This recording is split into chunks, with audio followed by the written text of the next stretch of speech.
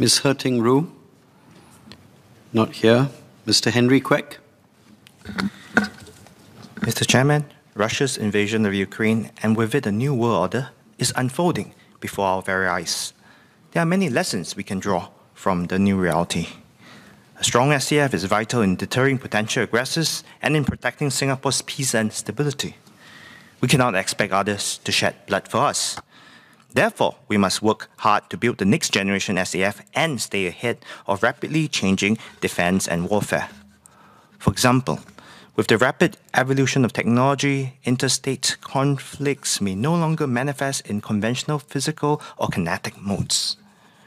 Conflicts could instead be conducted through grey zone tactics below the threshold of war, or through attacks in the cyber and digital domains, where most of us now live and work following the outbreak of the COVID-19 pandemic. And even as the domains and modalities for conflicts continue to expand and grow, existing threats to our peace and security, such as terrorism, remain salient. I also recognize the importance of the SAF ensuring that its platform and capabilities serve as a credible deterrent to conventional military threats. Indeed, any perceived weak points in our military capabilities is a vulnerability that could be exploited, and the SAF must be ready and prepared to respond to the ever-growing range of challenges to defend Singapore. As a small country with a shrinking total fatality rate, we can expect subsequent national service cohorts to similarly decrease in size in future.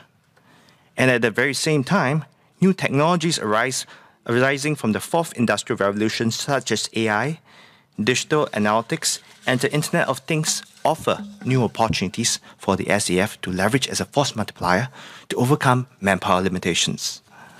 I welcome the efforts to build the next generation SAF as MINDEF and the SAF first announced in 2019.